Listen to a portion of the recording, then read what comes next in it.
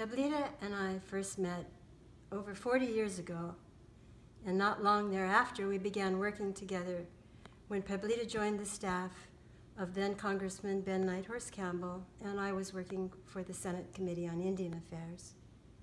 The experience of meeting Pablita was one of love at first sight. There was just something about Pablita that made you feel warm and cozy and cared for. And the light that always surrounded her was almost too bright to behold at first encounter. In the months and years that followed, we worked together on a whole range of legislation before the one that became the most significant in our lives, the legislation to establish the National Museum of the American Indian. To my recollection, that was about the time that Pablita and Senator Inouye first met, and the senator seemed to have the same reaction, one of love at first sight. Their energies were a match for one another. Their relationship seemed destined to be a long one, and it was. We laughed together over many birthday luncheons celebrating Pablita's birthdays. Laughed because she could never recall how old she really was, and laughed because we didn't really care which of her birthdays we were celebrating. We were just happy to be in one another's company. As you might expect, Pablita made gifts of her beautiful sculptures to the senator, and before long his Capitol office became an exhibition of Pablita's exceptional talent. We went through some difficult times in the process of negotiating the agreement that made the establishment of the National Museum of the American Indian possible. Some days felt like the winds of destiny were carrying us inexorably forward, and other days were dark and worrisome.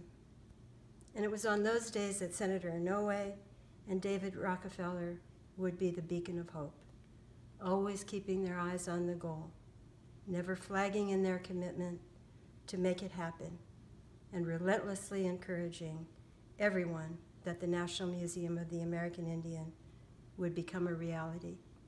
And as you know, it did.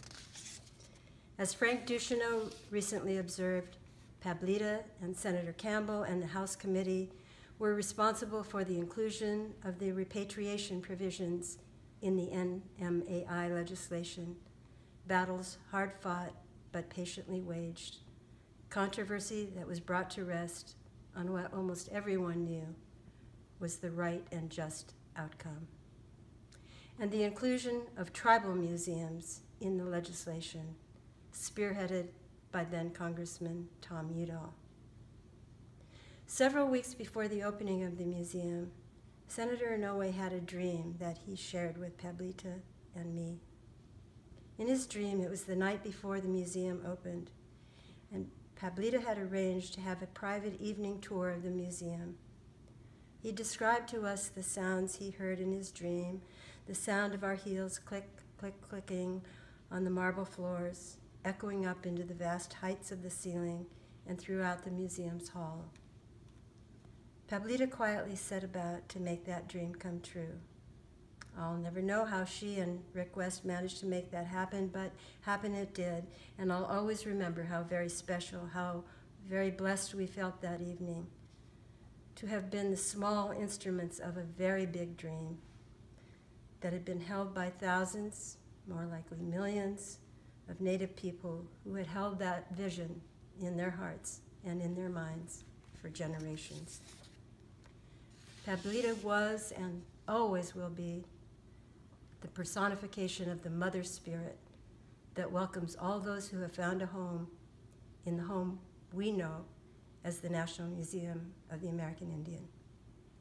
And I will always see Pablita in the column of rainbow light that the NMAI prism reflects on her shining being.